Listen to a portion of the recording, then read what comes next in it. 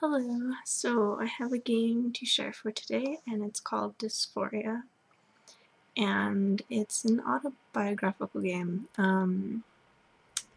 The designer was someone who went through hormone replacement therapy, so it's about her journey, I guess, through all of that, and it was just extremely well done. I really, really liked it.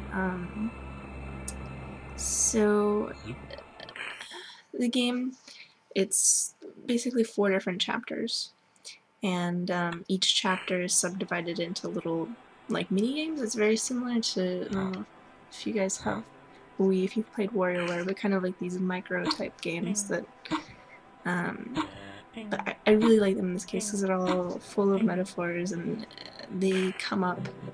I'll have to play, but or play the game first before you listen to this whole thing. There'll be a link in the description.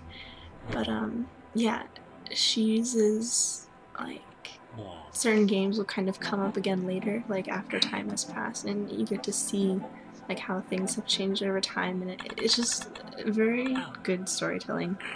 And I like metaphors, and I don't know, it's like totally a game I would make. I don't know, and it is actually kind of similar because I was kind of doing that before with I was turning all of my dance videos into little micro games and having that kind of like reflect my life or whatever. But anyways, this person's game, Dys4ia, I really like it. It's all graphics are very low, but the aesthetic's very high. So it's just pixels, big blocky pixels. It actually enhances the theme though of the game because it kind of goes with the whole like gender identity and not like fitting. There's a couple mini games where you're this like Tetris looking block thing and you're trying to get through this space that you can't get through. Just this idea of not feeling right in the body that you have or whatever. And I don't know, it just went really well. And I like too with the graphics, everything was like a solid color, so everything contrasted very well, and just I liked the color palette. It was good. What else I want to mention? Oh yeah, and then with sounds, the designer used, I'm assuming, their own voice, which I like too because it just made it so much more personal because it's like the little like psh or like boom sounds whatever all from the person, which it's their story and it's their sounds and it's just like, and it's their game, it's like all them, and I feel like after I played it I just like shared something with them. I don't know, it was really bondy. I liked it. I don't know the person, but I feel like I got to see things through their eyes, and it was just, it's very cool. It's kind of like the pinnacle of like what like indie games should be. It's kind of like the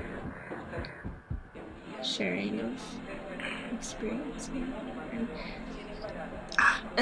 It's so annoying because it's on Newgrounds or whatever, and I was looking at some of the comments and people were like, oh, this is not a game and it should just been like an animation or something. I'm like, completely defeats the purpose if it's just an animation. The whole point, it's not like a typical game where there's like the points or like some sort of like rule or whatever and an ultimate goal. There is an ultimate goal. The ultimate goal is to like share this experience with other people. It's not to like just, the goal is outside of the game, it's not inside the game kind of thing. It's just, you have to look at it that way. And then it is a game in a way because it's interactive and all that.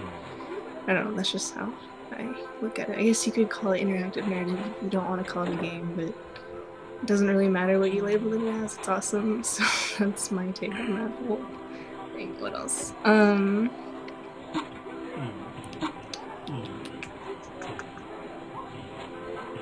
Oh yeah, just my favorite part, I think, was, again, earlier I mentioned how there's they have those micro games and they'll kind of come up again later, so it's like you get to see how things have changed, right?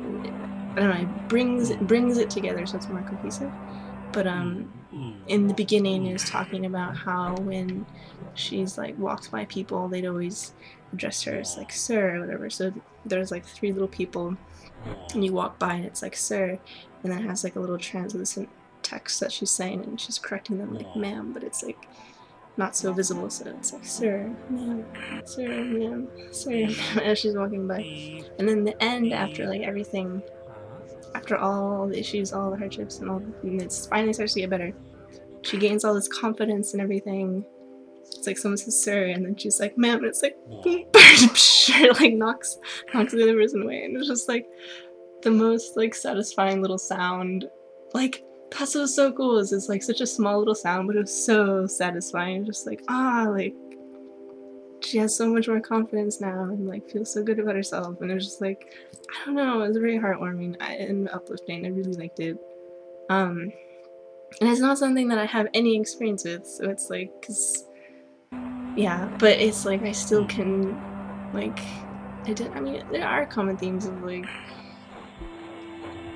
even if you haven't gone through like hormonal like gender changing things, it's still like the idea of like not being comfortable with yourself and things like that everybody has experienced. And it's just like, I don't know, there's ways that I think anyone can really relate to this game, so it's definitely worth playing.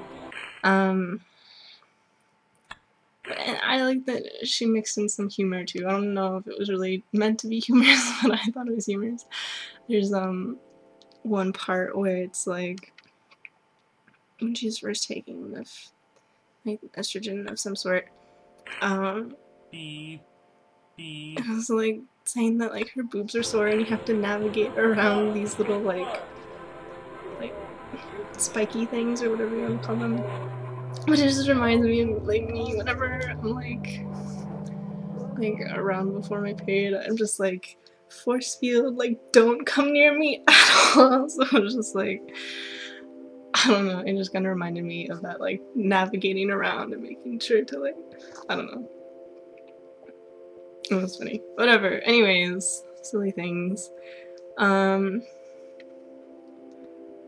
I don't know. It just was good, and just like you felt like you're there, like every little step of the way. And I mean, I know it's like reduced down to just like a 2-second, 3-second little game thing, but you still feel like you got like a good idea of kind of the experience. I don't know, or I did. But yeah, I don't know. It's just very cool, very good narrative and good sharing of an experience.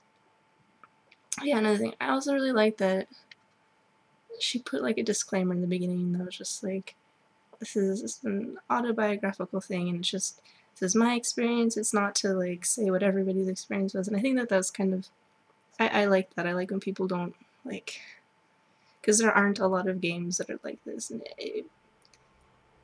so people don't have a lot of experience seeing sort of things. So I like that she's not saying like, this is the way it is for everybody. I'm just saying, this is my thing and I'm just sharing it. It's just like, I don't know, I like the attitude of that. And I don't know, I like this person. I haven't met them, but I feel like they're pretty cool.